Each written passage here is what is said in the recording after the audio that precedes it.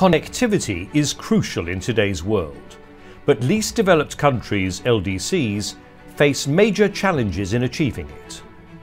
Only 36% of the population in LDCs use the internet in 2022, compared with 66% globally.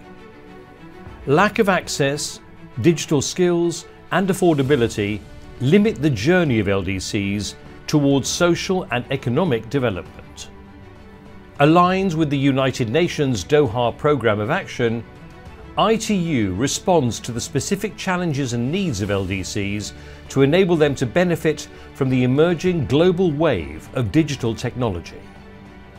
Through our work, we help LDCs through capacity building, direct project assistance, and human-centric digital public services. We equip LDCs with data insights to inform policies and provide technical assistance, and support innovation, inclusion and entrepreneurship with tools and methodologies. We prioritize the use of technologies to save lives during emergencies, protect our planet, foster cyber resilience, and map broadband for universal connectivity.